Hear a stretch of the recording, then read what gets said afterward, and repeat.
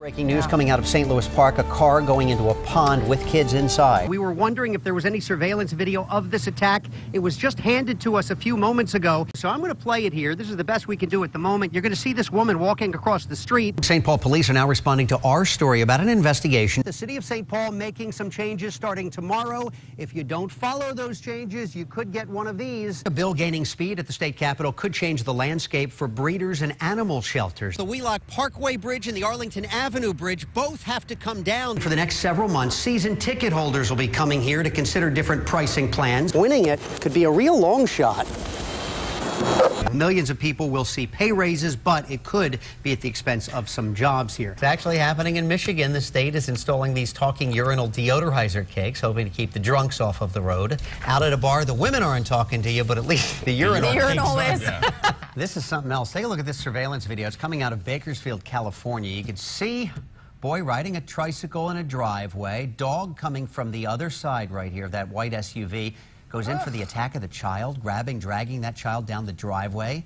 But then, as soon as the attack happens, the family's cat comes to the rescue out of nowhere, pounces on the dog. The dog is actually scared away and runs away.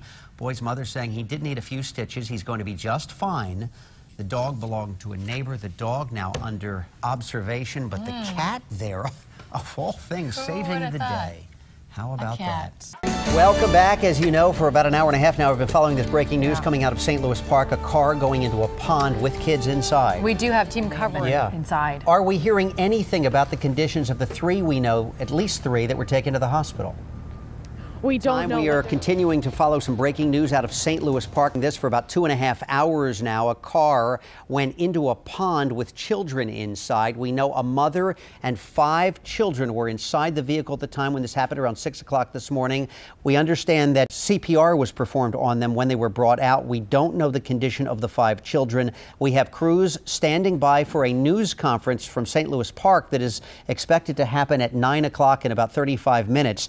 We'll continue to update you as we get more information. And guys, this is a crazy story even by bachelor party standards. This all started last night. 11 guys decide to rent an RV up in Anoka, all part of a bachelor party. They were headed to the Kentucky Derby. They left last night.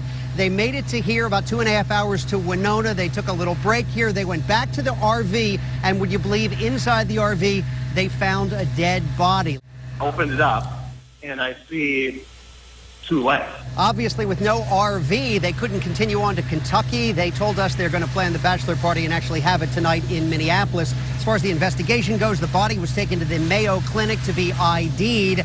Winona police, we stopped by there this afternoon. They're not saying anything more about this case. The crack of the bat means Saints baseball is about to make a comeback to Midway Stadium. Ah, the boys of summer. Or should we say, chew. My eyes are red, nose running, and constantly tearing up. Even former Twins championship players aren't immune.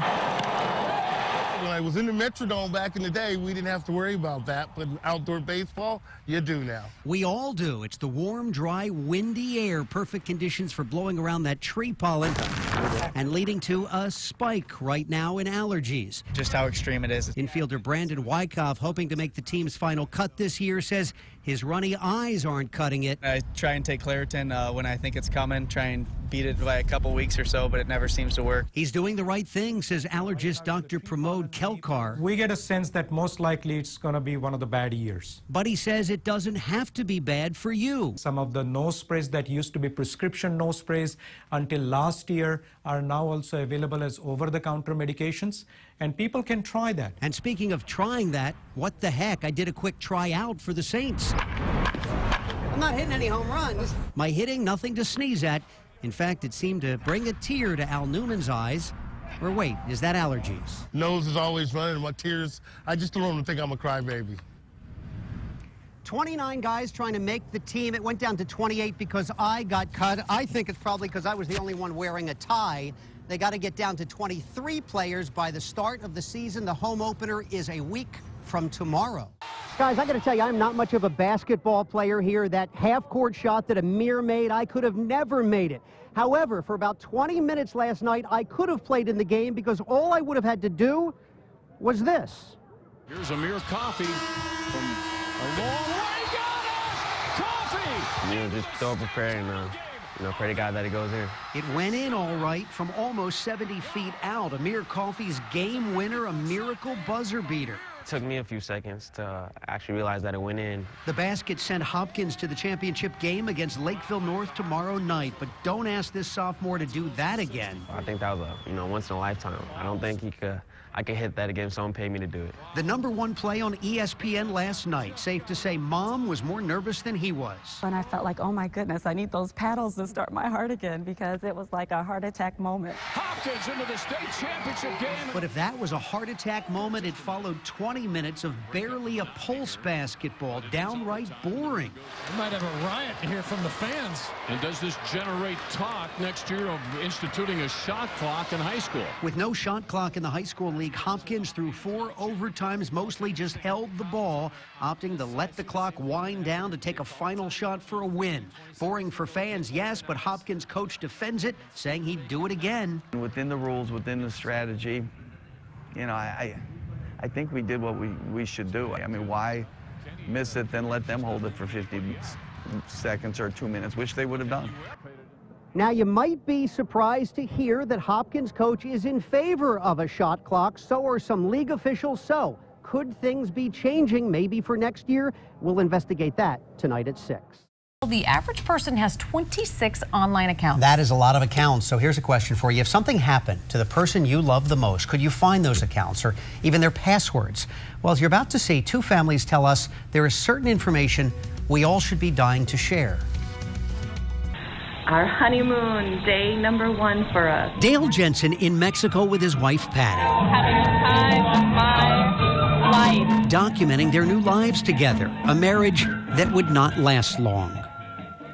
Where's Mom, huh? Where did Mom go?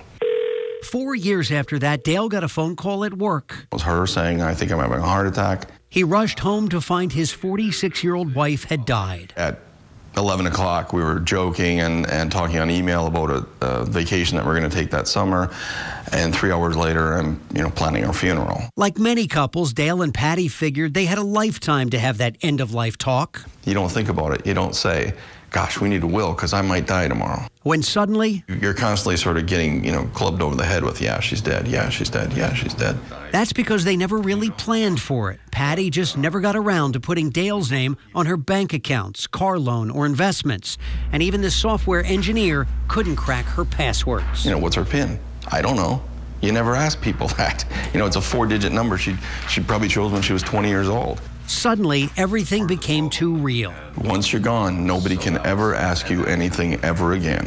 Today would have been his birthday. He would have been 85 today. John and Gail Nafziger were married 17 years when last winter, despite Gail's protests, John went outside to shovel an inch of snow. He came in and said, "You were right, I shouldn't have shoveled." The 84-year-old suffered a heart attack and died. In the blur that followed, Gail took some comfort in knowing their affairs were in order. We had discussed it many times. In fact, we had pre-planned funerals. We had a trust. The trust itself was over 100 pages and made clear who got what. Meticulously prepared and often reviewed.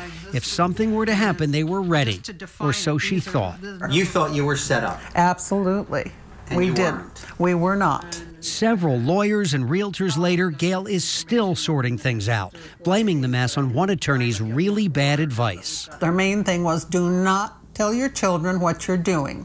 This turned out to be probably the worst advice I've ever had in my life. It left Gail and her daughter feuding with other family members. From the minute it happened to today, she's not really had a moment to grieve for him.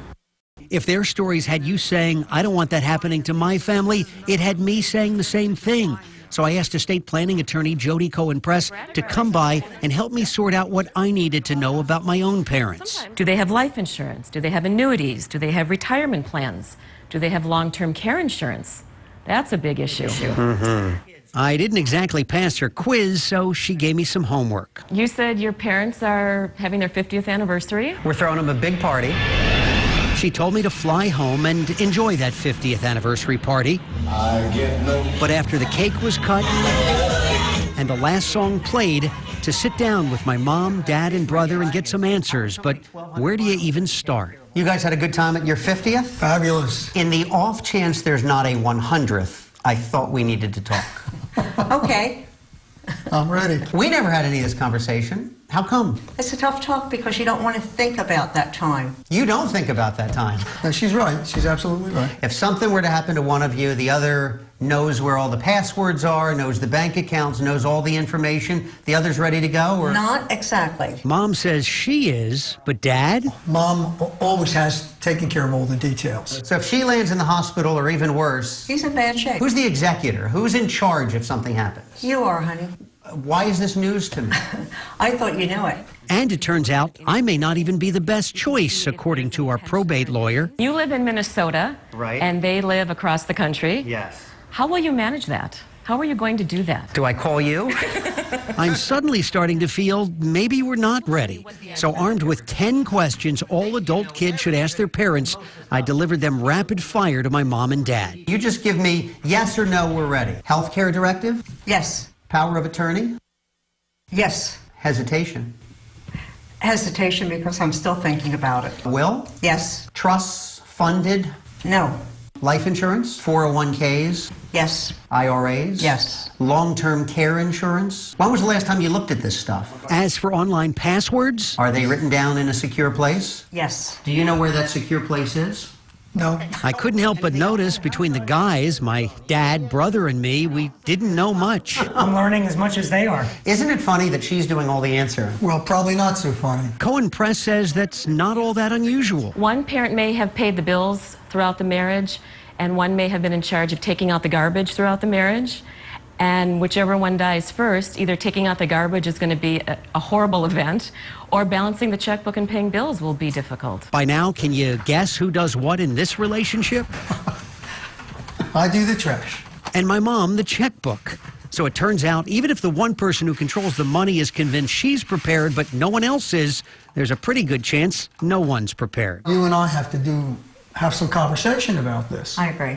There's a lot of voids here on my part. It's good to have a meeting. It really is good to have a meeting and be able to talk about it.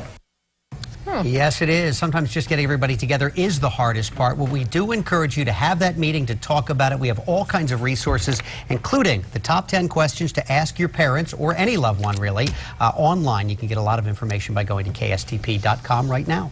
Well, helping when it is needed the most. Some local volunteers with the Salvation Army about to hit the road. Right now they are heading... Law enforcement and community leaders are teaming up today looking for ways to try to stop young Somali men in our area from being recruited by terrorists. Now, the threat involves the al-Qaeda-linked terror group Al-Shabaab. Panel is going to be holding a seminar in Bloomington today to examine how local men are being recruited, what can be done to stop it, and the lessons learned following that shopping mall attack in Kenya back in September. Al-Shabaab is claiming responsibility for that 4-day siege that killed 67 people. The FBI is looking into some evidence that trained terrorists are doing their prep work right here in the U.S. Take a look at this FBI surveillance video of an admitted al-Qaeda terrorist who already killed American soldiers in Iraq. But this video was taken not overseas, but in Bowling Green, Kentucky. Authorities saying he is one of 2 al-Qaeda members who were able to come into the U.S. because of a flawed system of background checks that didn't pick up their terrorist pasts. The system failed here in the first place. The 2 men in Kentucky were recently arrested when one of the men's fingerprints was found on a bomb planted in Iraq back in 2005. The U.S. has a storage warehouse of tens of thousands of other unexploded bombs that were confiscated over the years. Experts are now examining those bombs, hoping to match more fingerprints. Some new details this morning about that shooting that happened at the Los Angeles airport recently that killed a TSA agent. Coroner's report now says that Gerardo Hernandez died within 5 minutes of being shot. Investigators were looking into whether paramedics could have possibly saved him had they gotten to him faster. It took first responders 33 minutes to get him into an ambulance and on his way to the hospital. More details about his death are expected to be released in the next couple of days. It's the release of the city's 97 sampler, one of the few CDs nationwide people will wait in line for. Lots of them already are lining up at this Target. This is in Edina. Got the bands playing, music going. The doors, though, are still locked. There are only 40,000 copies available. They cost $33. There are 33 songs on 2 discs this year. It's the 25th volume of the CD, featuring artists like Capital Cities and Matt Hires.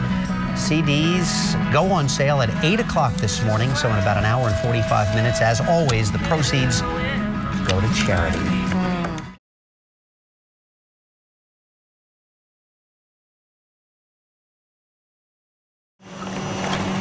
Sounds harmless enough, printing a coupon online, entering a contest, even buying a box of cereal, but maybe it's not. General Mills just changed its privacy policy. If you do any of those things, possibly simply even liking their Facebook page, it could limit your rights to sue the company. Looks like we have a lot of unlikes to do on Facebook today. When I get deathly sick and I can't, they're basically telling me how I can sue them. Yeah, I don't like that at all. Got to read the fine print. Here it is. The new website privacy policy reads, all disputes related to the purchase or use of any General Mills product or service will be resolved through binding arbitration. Now, this wouldn't stop you from suing, but what it would do is tell you how you can sue. No jury of your peers, for instance. Instead, an arbitrator will decide the case, and the ruling is final. So, for instance, if you want to take the company to court because a food made you sick, you couldn't, all because you downloaded some company coupon, even if it's for another food. General Mills is saying that if you do anything connected with one part of our enterprise, particularly electronically driven stuff, which tends not to hurt people, you're going to give up rights to sue in court for any other connection with us. And that's, I think, quite unusual. General Mills responded to the concerns on its website, saying no one is precluded from suing us by purchasing our products at a store, and no one is precluded from suing us when they like one of our Facebook pages. But a General Mills spokesperson wouldn't comment further when asked specifically about limiting how someone could sue. More companies appear headed down this road, and it may just take an actual lawsuit to find out if the new policy is on solid legal ground or half-baked. Brad Sattin, 5 Eyewitness News. There sure is a lot of slicing, pouring, stirring, flipping, tasting, and judging going on. All in all, that dessert is stellar. At the Pro Start Invitational, 10 groups of high school students hoping to measure up to become the top cooking team in the state. And talk about a pressure cooker. It's very nerve-wracking, I can tell you. Each team has 60 minutes starting from scratch and using their own ingredients. 2 minutes, team. 2 minutes. To come up with a salad or appetizer. I've always thought appetizers should be seafood. An entree. 1 minute. And dessert. Spending the entire school year practicing for this 1 hour. 3, 2, 1, time. Hands up. Inspired, many are quick to admit, by what they see on TV. Hell's Kitchen. What is that? Nobody's going to do that here to these guys. Thanks to those food shows, the 18 judges are surprised what kids actually know. I have young 16, 17-year-olds coming up to me going, I'd like to use truffles. Some things work. 3 of the desserts that I've seen so far I would put on my menu. Others not so much. That's my fault, take responsibility. But what happens on these butane burners is just part of what it takes to be a chef. They're also judged on their non-cooking skills, like how's the menu look and how much for that dessert? A $15 dessert? That seems kind of high. Still, this Elk River team took the title and celebrated in style with a sandwich and Doritos. In Mounds View, Brad Sattin, 5 Eyewitness News.